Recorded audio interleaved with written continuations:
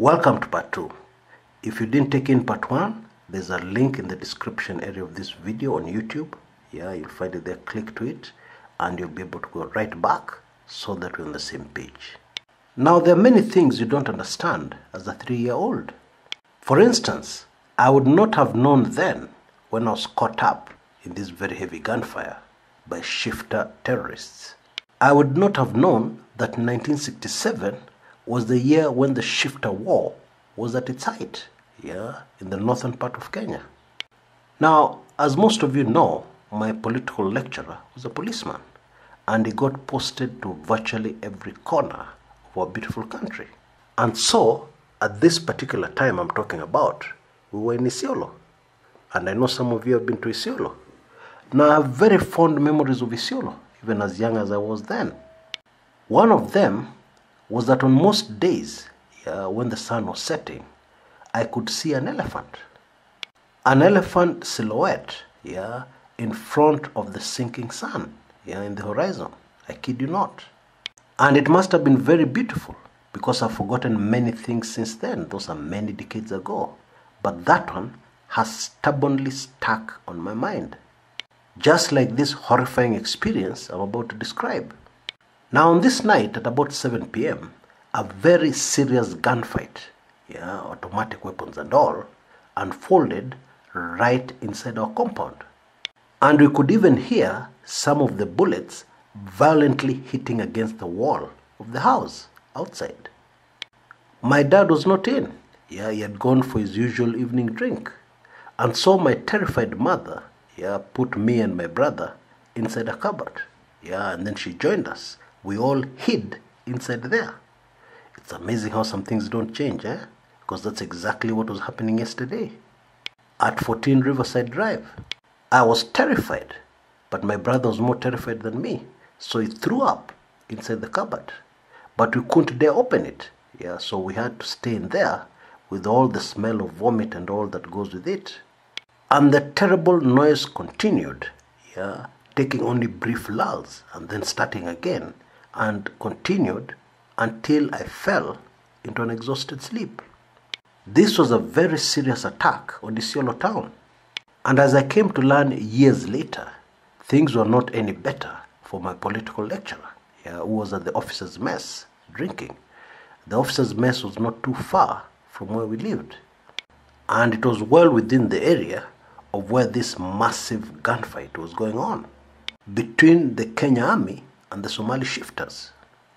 Being an officer's mess, my political lecturer was with the other off-duty policemen, having a drink when all hell broke loose. They promptly switched off all the lights and they lay down on the ground, flat, because some of the bullets had already shattered, the windows surrounding the mess. The police officer's mess, as it's called. Then my political lecturer noticed some liquid, flowing right next to him. And he was alarmed. At first he thought it was blood. That maybe one of the officers had gotten hit. It was pitch dark, inside there. Therefore impossible to tell. And so he used his fingers and he scooped up the liquid and smelt it. Blood has a distinct smell. But it wasn't blood. It was urine. Apparently, the police officer right next to him was so scared that he urinated on himself. That's how serious things were on that fateful day. When I woke up in the morning, it was all quiet. Years later, I was told that the shifters had fled. And the Kenya army had picked up their wounded and their dead. And reinforcements had been called in to pursue the shifters, as they fled towards Somalia. Before his death in 2011, I asked my political lecturer, "Why didn't you resign that day?" He laughed, and then he said, "Resign and go where?" And he never said anything more about that. But a few days later, a few days after that fateful day in 1967, something else happened, linked to the shifters. Now, my political lecturer had a colleague, another police officer, a very good friend of his. I believe they're almost the same rank. and I believe he's still alive, so I'll not mention his name. He was being driven by his driver, a man called Mutunga, yeah, that's his real name, who was a police constable, a semi-literate police constable. Mutunga was driving his boss, inside a Land Rover. Yeah, that's the only vehicle that can be used in that particular terrain. And then suddenly, without any warning, there was a loud explosion, and the police Land Rover was lifted very high up into the air. They had hit a landmine. A landmine planted by the shifters. Mutunga's boss was very badly injured with a suspected punctured lung. He was rushed to a hospital in Meru. And when he arrived, according to my political lecturer, the doctor said he had just arrived on time. A few more minutes and he would never have made it. You see, his lungs are stuck together after the explosion, meaning that as he breathed, they didn't move, or something like that. Anyway, he ended up recovering. But Mutunga's injuries were much more serious. Being at the front of the Land Rover, he had taken the brunt of the impact of that explosion from the landmine. All the bones in his leg were shattered. Some of it was almost powder. And he was obviously in great pain.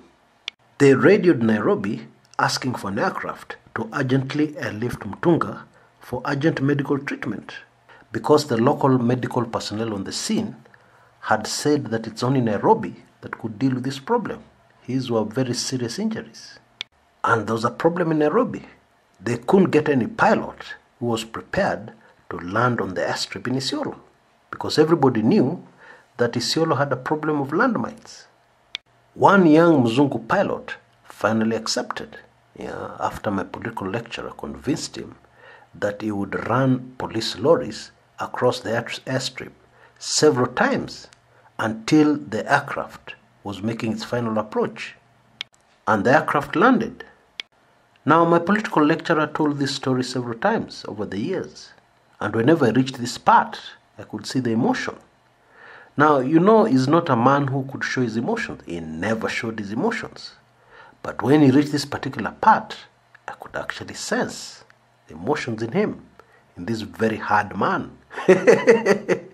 He said he gave Mutunga a bottle of water to sip.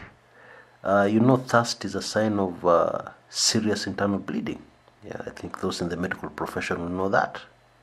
And my political lecturer broke protocol and started speaking to him in vernacular Kikamba. But even as Mutunga lay there with his badly broken body, he was still nervous about his boss. And he kept on answering loudly in English, saying, "Yes, sir, yes, sir." Well, as loudly as he could muster, under the circumstances he was in. And the light aircraft took off. Now, in those days, it could not land at Wilson Airport at night, because Wilson Airport had not yet had electricity. And the Jomo Kenyatta International Airport was still decades away from being constructed. And so, as the aircraft was doing the final approach to land at the Embakasi International Airport, the Mzungu pilot in radio contact with Isiolo told Isiolo Mutunga didn't make it, because the pilot had just heard some strange noises at the back, the last kicks of somebody who's dying. And that brave pilot didn't need to look behind him to know that Mutunga was gone. All that frantic effort had been for nothing. Yes, Kenyan casualties from these criminals did not start yesterday. They called themselves shifters in those days. Today they call themselves Al-Shabaab. But same people, same criminals, same motivation. So what is this motivation? Now I'm going to keep this very brief because it's a long story. It is all about the Northern Frontier District, which was later renamed the Northeastern Region. Now Somalia got its independence in 1960. And in 1962, Britain was preparing to hand over Kenya to Kenyans. And the Somalis all wanted to be included in one country called Somalia, not divided between different countries. And to confirm this view as being the popular view, the British had done a referendum, yeah, which by December 1962 they had the results of. And it was overwhelmingly for secession, yeah, for the Northern Frontier District to be included in Somalia, as part of Somalia. But the British changed their mind. They refused. They renamed the Northern Frontier District the Northeastern Region, yeah, in 8th March 1963, and handed it over to Kenya. This was after a lot of lobbying from the new Kenyan nationalists. Yeah. Interestingly, at the Lancaster House talks, yeah, that led to the independence of Kenya, KADU and KANU did not agree on anything. They disagreed on virtually everything. Interestingly, even in the way they dressed. But that's a story for another day. However, on this issue of the Northern Frontier District remaining a part of Kenya, they totally agreed with KANU. KADU and KANU were in total unanimous agreement. And I believe this is the pressure that led the British to change their minds, rescind the earlier decision, and hand over the Northern Frontier District to the brand new Kenya. Now on your screens, you can see a map with the Northern Frontier District. Yeah? And it is easy to see that both sides were probably motivated by the fact that this area was virtually a third, yeah, of the nation of Kenya. How do you give away a third of your country? You can see the motivation. But clearly, yeah, Kenya as a country has paid a very high price for this decision and continues to do so. Our troops today are in Somalia to act as a buffer zone, yeah, to protect us, so that the Somali criminals don't find it so easy just to cross the border and harm us and harm our people. And there's plenty of evidence, yeah, to prove that this has worked, yeah, according to plan. It has really helped the country to be safer. And you can be sure, if today our forces were to withdraw from Somalia, the attacks would not stop, whatever the other side says, okay? And you can also be sure that the next demand would be for the Northern Frontier District to be handed back to Somalia. That one you can be sure of, because this is the mission of what is referred to as the Greater Somalia Republic. And it is even in the design of the Somalia flag, yeah, to remind even new generations. The flag has a 5-pointed star. It is said that the 4th point is the Northern Frontier District in Kenya. That is really the crux of the issue. And so the attacks started immediately after independence. The shifters were really the armed wing of a political movement hell-bent on making sure the Northern Frontier District becomes a part of Somalia. Now on your screens right now, you can see a map of Somalia bordering Ethiopia and Kenya. Now ask yourself, which is the easier country to attack? Obviously Ethiopia, yeah, a much longer border, yeah, a much larger border area, and even much closer to the heart of Somalia. And remember, Ethiopia also have troops in Somalia.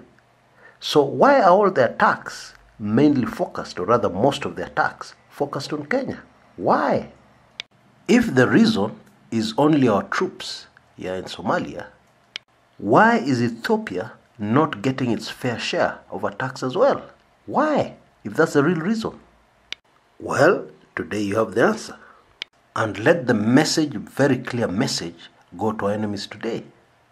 Kenya is no pushover.